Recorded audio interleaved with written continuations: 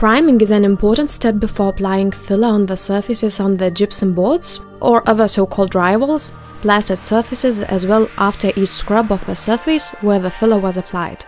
The priming enhances the surface, binds dust, improves the adhesion, reduces moisture and facilitates the fill application and painting with acrylic paint. It is relevant not only to perform proper priming but as well to choose correctly the materials of priming. The individual enterprise Electra produces a wide variety of primers with particularly good qualities. One of such qualities is the appropriate consistency. We will show this Pro Priming advantage.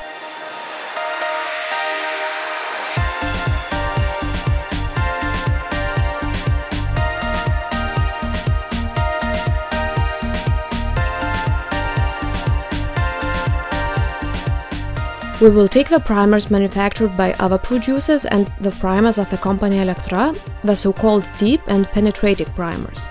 Pro Deep Primer is imposed for priming the plastered surfaces before painting.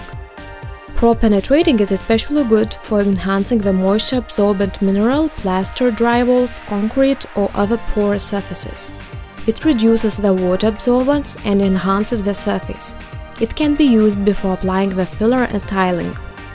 The consistency difference of a primer can be noticed when pouring it into the plastic container.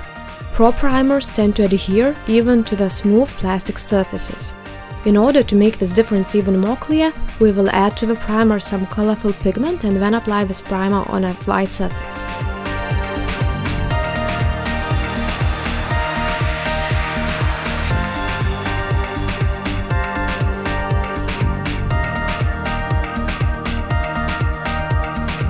The difference is obvious. While applying the primer on the ceiling, the Pro Primer will not rain on the head. As you have noticed, the primers Deep and Penetrating produced by the company Electra are of the more adhesive consistency and when applied on the surface do not run away from the surface and it is much more convenient to work with. The company Electra offers one more primer, Pro Unigrund. The components of this primer are 2 times smaller if compared with the primers mentioned above. Thus, this primer penetrates deeper. Moreover, there will not emerge a glossy coat. The primer Pro Unigrund is imposed for the weak surfaces, covered with emulsion or chalky paints, as well the surfaces covered with weak fillers, for example Pro Primer or for enhancing the surfaces.